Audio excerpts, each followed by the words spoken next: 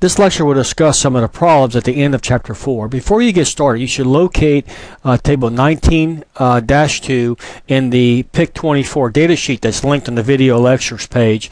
This table gives each instruction, shows the assembly syntax and a description of the instruction operation. It gives a number of program words and a number of instruction cycles that it takes to execute. And most importantly, it gives the status flags that are affected by this particular instruction. This information will be needed for some of the problems that we'll be discussing. Problems 1 through 34 give individual instructions and want you to give affected memory locations and or register contents after the instruction has been executed. They also want you to give new values for the carry and zero flag after the instruction has been executed. Table 4.6 gives initial memory and register contents, these initial register contents, these initial memory contents. It also says to assume that the zero flag is a 0 and the carry flag is a 1 before the instruction is executed. So let's get started. Problem 3 is a subtract instruction. From this table here, we see that the affected flags, it affects the carry flag and the zero flag. So let's do a subtraction. This is going to say subtract W0 from W1, put the result in W2. W1 has in it 806, W0 has in it 804. 806 minus 804 is a value of 2. No borrow into the most significant digit occurs. We're subtracting a smaller number from a larger number, so there's no borrow. So that means the carry flag will remain a 1 after the instruction is executed. This value right here is not 0, so the zero flag is false or a 0. So this is the final answer. Problem 5 says and.byte W0 of W1, place the result in W1. The least significant byte of W0 is a 04. The least significant byte of W1 is a 06. Writing these in binary, we get this. Doing a bitwise AND of this, a 0 ANDed with anything is 0, so that bit's a 0. This is a 0. All these are 0. A 1 ANDed with anything is anything, so a 1 ANDed with 1 is going to be a 1. So the final result in hex, the least significant byte of W1 is 04. Our final W1 value is going to be 8004. This byte right here is unaffected. In terms of the flags, we see that the AND instruction only affects the negative and 0 flags. So taking a look at this, since the carry flag is unaffected by this instruction, because it was a 1 value on entering instruction execution, it will remain a 1 value. So a carry flag would be a 1. The result is none 0, so our 0 flag is false or a 0. Problem 11 says to clear W4. This is a word operation, so after execution, W4 will be a 0 value. Let's check the flags. Locating the clear instructions in the table, we see that none of the flags are affected. This is interesting. You would think that since the result was a 0, that our 0 flag would be set to a true value, but that is incorrect. Because this instruction does not affect the flag, and our flags were these values before instruction execution, then they will be the same values after instruction execution. So we will have carry equal to a 1 and 0 equal to a 0 after instruction execution. Problem 17 says bit clear, memory location 804, bit number 15. This is a word operation, so let's look at the contents of location 804. 804 is an 80FF. We write that out in binary. We need to clear bit 15. Well, which bit is that? This is bit 0, 1, 2, 3, 4, 5, 6, 7, 8, 9, 10, 11, 12, 13, 14, 15. It's the most significant bit, so this bit is going to be cleared to a 0. The remaining bits would be unaffected. So writing this back in hex means that our new value of 804, memory location 804, is going to be 00FF. What about flags? Looking at the table, we see that the bit clear affects none of the flags, so that means that our flags are going to retain their original settings before instruction execution. So 0 flag would be a 0 and the carry flag would be a 1. Problem 23 says logical shift right, register W3 by 8 positions, place the result in register W3. So contents of register W3 is going to be an F0A2. We'll write this out in binary. When we shift this to the right, we're shifting it to the right, and we're going to shift it to the right by 8 positions. That means that we're shifted, first of all, we're going to be shifting in zeros. This is a logical shift right, so zeros will be shifting into the most significant bit position.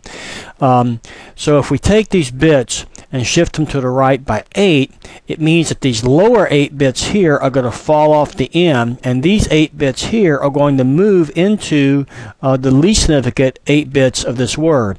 So our final result is going to be a 0, 0. We shifted in 8 zeros here, followed by this byte here moving to this location, F0. In terms of the flag, let's take a look at the logical shift right instructions. Note that these first 3 forms here affect these flags, but we're interested in this form right here, which allows us to shift a working register by multiple bit positions. This particular form here only affects the negative and 0 flags. So that means our carry is unaffected, it is unchanged, so it will remain as C equal to a 1. In terms of our 0 flag, our final result here is non-zero, so our 0 flag is going to be false or 0. Problem 35 asks us to convert this C code into PIC24 assembly language. These are all 16-bit variables. Solution 1, which is the one in the back of the book, uses 2 operand forms for instructions. Here we're going to shift left U16J by 1 position and place it in WREG, which is going to be W0. We're then going to move the immediate hex value 30 into W1. We will subtract W1 from W0. Recall that W0 now has this, so we're subtracting the immediate value hex 30 from that. So this is going to be our partial result here, and we're going to place that in W0. At that point, the only thing left is to add U16I to this partial result. So we'll do an add of U16I to WREG, which contains this partial result, and we'll get our final result. We now need to move our final result that's in WREG to U16K. One problem with using, while this is efficient, it only takes 5 instructions. One problem with using these 2 operand forms is that students will often leave off this statement when writing this code. If you write the code this way, it's incorrect, because what's going to happen is that's going to take U16J, is going to shift it to the left by 1, and then it's going to place that back into U16J, not WREG. In this C code fragment right here, we are not modifying variable J. We're only modifying variable K. So use of these 2 operand forms such as this can be a bit problematic for students initially. This solution shows a bit safer approach to solving this problem in terms of avoiding careless mistakes. It requires more instructions, but our experience has shown that this approach results in less careless mistakes by a student. And the approach is simple. You simply move all of your rightmost operands here into registers, then use register forms to do your computation, and then go ahead and write the result back in to memory.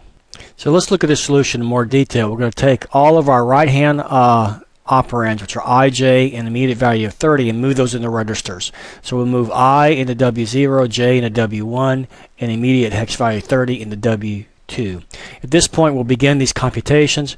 We'll first do this computation. We'll shift left W1, put the result in W1. So W1 will have J shifts to the left by 1.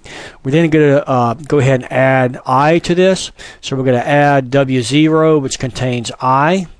Add that to W1, which contains this partial result. Place the result back in W0.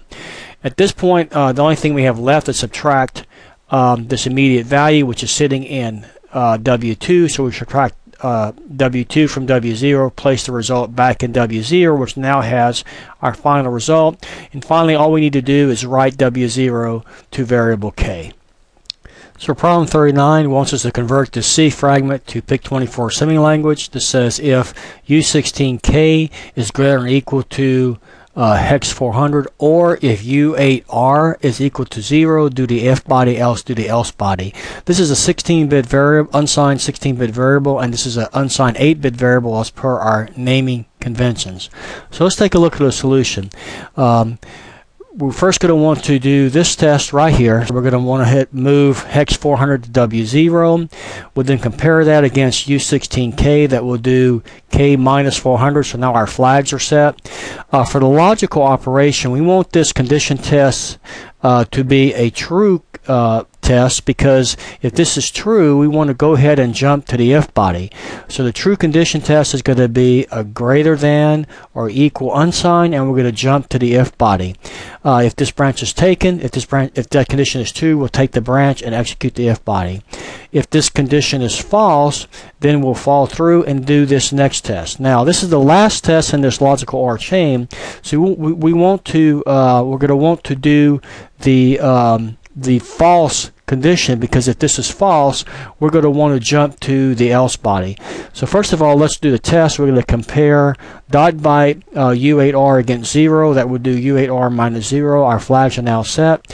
We're going to want to do the false condition branch, which is going to be not 0. So if U8R is not equal to 0, we're going to branch to our else body and execute our else body.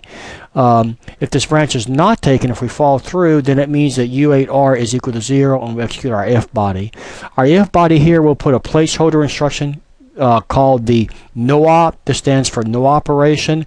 It's an actual PIC24 instruction. It takes one instruction cycle, but it affects no registers and affects no flags.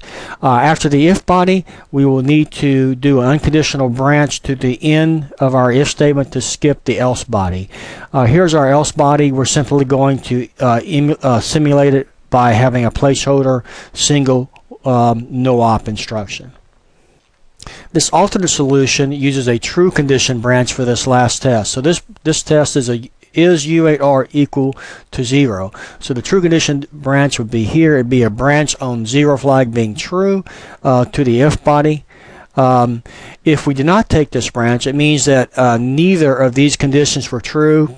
We didn't take this true branch or this true branch, so now we're here. So that means that we need to have an unconditional jump to the else body. This solution requires one more branch instruction than the previous solution.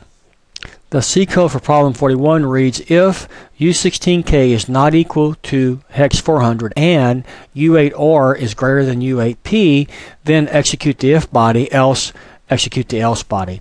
Here's a solution for this problem. First, we'll do this comparison. So we need to do the test of U16K minus 400. That will set our flags. At this point, let's figure out what branch statement we need. For the logical AND operation, recall that we want this branch condition here to be the false condition, because if this test fails, we want to immediately execute the else body. So the false test is going to be the equality condition, which is going to be the 0 flag being true. So branch on 0 flag true to the else body. If we do not take this branch, it means this condition was true. So now we want to test the next condition. So first of all, we're going to have to do the subtraction R minus P, which is going to be done by these two statements. Note that the solution in the back of the book incorrectly used word operations for these two statements. This is a byte operation as indicated by this naming convention here. So we're going to do R minus P. Our flags will now be set. We're going to need the false condition for this branch. The false condition is going to be less than or equal. So we're going to do branch less than or equal to the else body. If neither of these branches are taken, then it means that both conditions are true, and we'll fall through here and execute our if body. Here, as before, we'll need to have an unconditional branch around the else body to the end of our if statement. The code for problem 43 is a while loop that says while U16I is not equal to U16K, execute this loop. Here's our solution. First, we need a label to mark the top of our loop. Then we're going to need to set the flags up for our branch for this test. So we're going to need to say I minus K, which is going to be accomplished by these two instructions. At this point, we need to determine what branch we need. We need a branch for the false condition, because if this condition is false, we want to skip around the loop body and go to after our loop body. So the false condition here is going to be the equal would be I equal to K. So our branch is going to be on the Z flag being true. So branch on Z flag being true to our loop in. If this branch is not taken, if we fall through the branch, then it means that I was indeed not equal to K. So at that point, we're going to execute our loop body, which is represented by a single no-op statement. At the end of our loop body, we need an unconditional jump back to the top of our loop, which is going to redo our test. It's a very common error is to forget to put this unconditional branch. Problem 45 is a do-while loop that says, do this loop body while U8R is not equal to 0 or U8P is less than U8Q. Before we get started, let's write a pseudo-assembly language that's going to list the steps that we need. We need a label for our loop top, need our loop body statements. Then we're going to need to evaluate this first condition. We'll first set the flags by subtracting 0 from R. At this point, we need to determine what loop condition we need. Since this is a logical OR, we know that if this test is true, then we can immediately jump back up to the top of our loop body. So we need to branch on the true condition to our loop top. Similarly, for this comparison right here, we're first going to need to set the flags by subtracting Q from P. And we're also, if this test is true, we're going to branch back up to the top of our do loop. So we need a branch on the true condition to our loop top. So now let's write the assembly language. We're going to represent our loop body by a single no-op statement. To do this comparison of R against 0, we'll simply use a single instruction of compare 0.byte U8R. That'll subtract 0 from R. For this true condition branch, this is a not equal condition, so that means we're going to do a branch on not 0 back up to our loop top. For this comparison here, we first need to do subtraction. We'll do that subtraction by P minus Q by these two instructions. For this less than comparison, the true branch, we'll go do branch on less than unsigned back to our loop top. Problem 47 is some C code that attempts to count the number of 1 bits in an 8-bit variable called UAJ. The way it's going to do this is going to have a for loop that loops 8 times. Each time through the loop, we're going to take a look at the least significant bit of J. If that value is a 1, we're going to increment a count and keep that count in K. Each time through the loop, we'll shift J to the right, so we'll move a new bit into the least significant bit. Before we do this code, let's transform this for loop into a while loop. So we'll take this guy right here, we'll move it here. This test right here is going to become the test of our while loop. This is still the body of our while loop. And then we'll take this code right here and we'll move it to the end of our while loop. Let's begin implementing this code. The first thing we're going to do is that this U8I variable is simply a loop counter for this loop, ensuring that it loops 8 times. As such, we're simply going to use a register W0 for that variable. We could have used any register. We could have also used a memory location, but we'll just use a register here. So here we're going to, so let's start. First thing we're going to do is we're going to clear U88K. We're going to clear W0, which we're going to stand for our I variable. At that point, we're ready to begin implementing our while loop. So we'll have a label standing for the top of our while loop. We now need to implement this test. So we'll do that by subtracting 8 from I. So we'll do compare that byte W0 with 8. That will set our flags.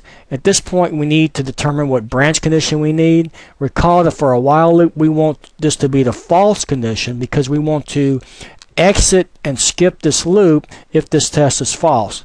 The false condition will be I equal to 8. If we subtract 8 from I and they're equal to each other, then the 0 flag will be set to true. So we want to do a branch on 0 to our loop exit. If we do not take this branch, then that means that I is not equal to 8. At that point, we're now ready to write the code for our if statement. Let's take a look at this conditional test in the if statement. It says if U8J bitwise AND with a 0, 1. That means that we're taking a 0, 1 and we're bitwise ANDing that with bits from J. Well, what's going to be the final result? Well, these are all zeros, so that these guys right here will be zeros. this bit right here, if the bit of j is a 1, it will be a 1. If the bit of j is a 0, it will be a 0. So all this is doing is simply testing the value of the least significant bit of j. If that least significant bit of j is a 1, then we're going to execute this if body. If it's a 0, then we're not going to execute the if body. By the way, this equal 1 is not needed in this code. It's simply redundant. Taking it out will this code will execute the same way. So how do we implement this test? Well, we saw that an easy way to do it is to use a bit test instruction. We could take j and bitwise AND it with 0, 1, but we can do it with less instructions by using a bit test instruction. So we'll do bit test dot byte u8j, the least significant bit. Now what test do we need here? Well, we want to skip this if this bit test, if this bit is a 0. If the bit is a 0, then that means that the 0 flag will be set to a 1, will be set to a true value. So we want to skip the if body if our bit is a 0, if the z flag is equal to a true. If the bit is a 1, then the z flag will be cleared, and we won't take that branch, and we'll increment the if. We'll execute the if body, which is simply incrementing this k value. So here's where we're going to increment the k value. At that point, we're right here. We need to implement these two instructions. So this logical shift right dot byte u8j will shift j to the right by 1 and write the result back to j. Here we'll increment I, so we'll increment W0 and store the result back in W0. Finally, we're at the end of our loop at this point, so we need to loop back up. So here we're going to have a branch unconditional back to our loop top. Then that completes the solution to this problem.